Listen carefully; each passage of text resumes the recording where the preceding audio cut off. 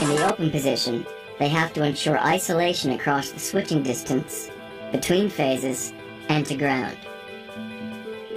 In the closed position, they have to allow the energy to flow with minimum losses. They need to be able to reliably interrupt short-circuit currents without damaging themselves or adjacent equipment, even after long idling times. Different circuit breaker technologies are in use, depending on voltage level, application, and the age of their design. Current interruption takes place in interrupter chambers containing air, oil, SF6, or a vacuum. Circuit breakers may use multiple contact systems consisting of main contacts and arcing contacts. The main contacts allow operating current to flow with minimal losses, while arcing contacts can break short-circuit currents with minimal arcing erosion.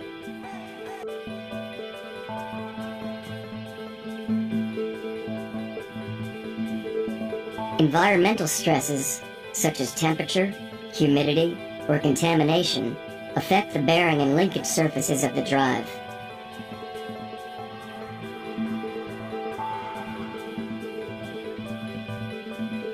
Ancillary components, such as bushings, are also subject to electrical stress aging.